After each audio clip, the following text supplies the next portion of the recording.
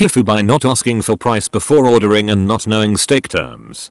Okay, so this happened like 2 days ago. I went to this very fancy steakhouse with my family of 9. None of us had been there before, so did not know what to order, so my brother takes a look at the menu and finds something called Wagyu steak and says it looks good but says no price is listed, it just says grams or something, so we order like 5 of them and a whole roasted chicken. The food comes and we all eat, it's really tasty and everyone has a nice fun time and enjoys themselves. You might be like, oh, everything went so well, where is the F up? Well, that happened when the bill came up to like £450 and we all were absolutely shocked, like really? What was so expensive?